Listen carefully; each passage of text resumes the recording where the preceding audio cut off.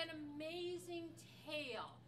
A tale of things that you may never have even considered. For example, how colors can manage to... How colors can manage to feel about themselves without a psychoanalyst. They don't even have a couch. First of all, what a color needs is a box about so big with a 6 and a 4 on it. Yes. And Dahrien to sing about it, for that matter. And then they need a lot of other colors beside them so they know their place in the spectrum. Oh, hi. Not yellow, purple. I'm so confused. Go back. You've got to pay attention. So, You're called on. That's right. I did write that. So the colors, purple in this case, need something with a 6 and a 4 that I don't really understand, but they also need something important. I didn't get that one. They need something important called insight into the world and into the people of the world.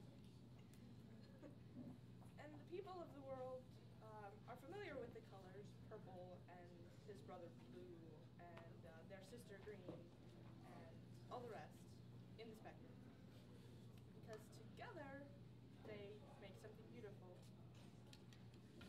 And you really don't want to make purple unhappy, because when purple becomes blue, it becomes...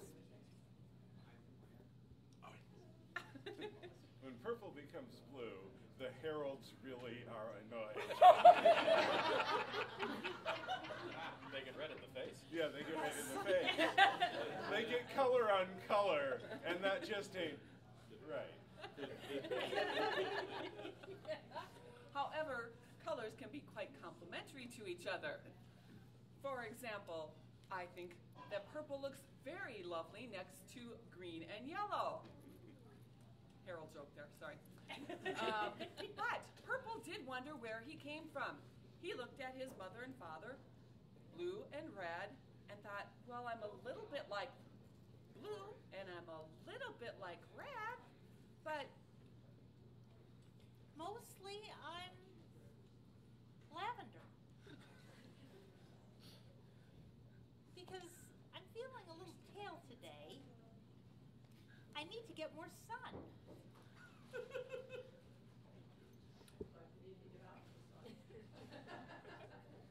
And everyone knows that the sun helps ripen things, so maybe I'll get a little bit of a tan and get to a nice royal purple. That'd be good. Everyone wants to feel a little princely. A royal purple. How does one become a royal purple? I believe one has to start by becoming a knight. So, how does one become knightly? Your Majesty?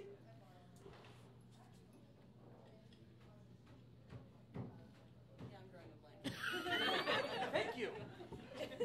One becomes nightly by waiting for evening.